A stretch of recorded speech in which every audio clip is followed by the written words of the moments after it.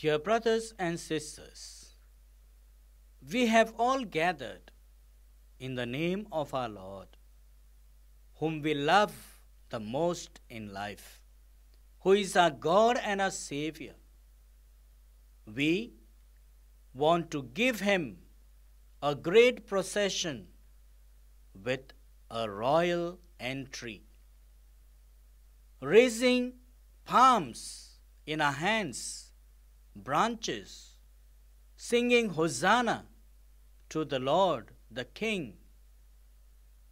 And this is the most important entry of Jesus into Jerusalem, where everything comes to accomplishment. This is what had to happen in order that the Lord saves you and me. Dear brothers and sisters, it looks a great entry of Jesus in Jerusalem, where people welcome him. Jesus coming on a donkey with a royal entry in Jerusalem, and people raised their hands, their hearts, and their voices singing Hosanna to the King of David, to the King who is God himself, to the King who will rule over us. Dear brothers and sisters, Jesus is our King. We worship him, we adore him. We pray the whole day to Jesus for all our needs. But you see, now after the 5 weeks of our dedicated prayer and commitment in going to church, attending Way of the Cross, and many other devotions, including prayer, fasting, and almsgiving, is all connected and deviated here. Remembering the sufferings of Christ, who was welcomed with branches in their hands, and now the people drag him to the most crucial time of pain. It is a mental pain, it's a bodily pain where he suffers physically, and how it can be for you and for me if we were in the place of Jesus. Jesus accepts all the sufferings for you and for me in order to save all of us. How grateful we should be at this great person who is God, in whose name we live, in whose name we are here at this time, because he has saved us.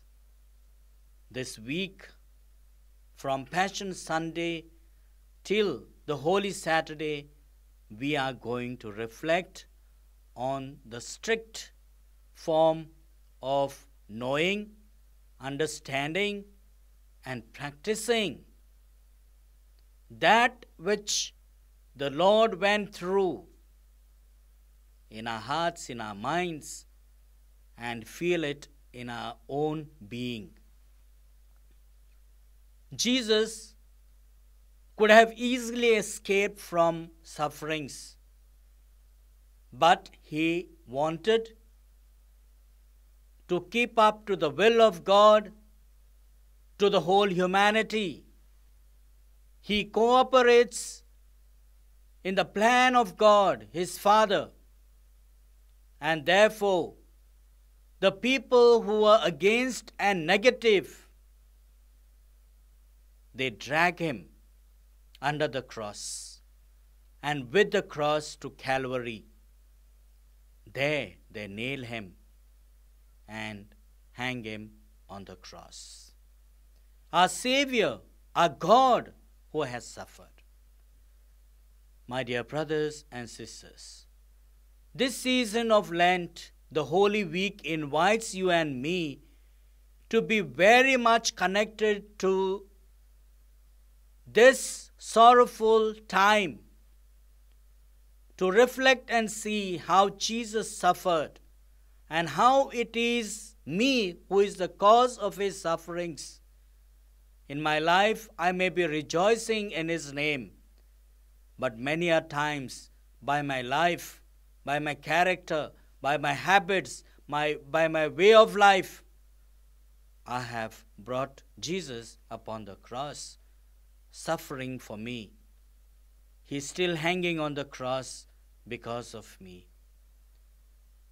My dear brothers and sisters, let us reflect on our life and see how often are we crucifying Jesus? How often are we giving the burden of the heavy weight upon him, knowingly, unknowingly, and he is still dragging, pulling the cross for my sake. Dear Lord, I pray to you at this time to give me the strength and courage that I may have that true faith in you and that I may live the true Christian life today and every day. Amen.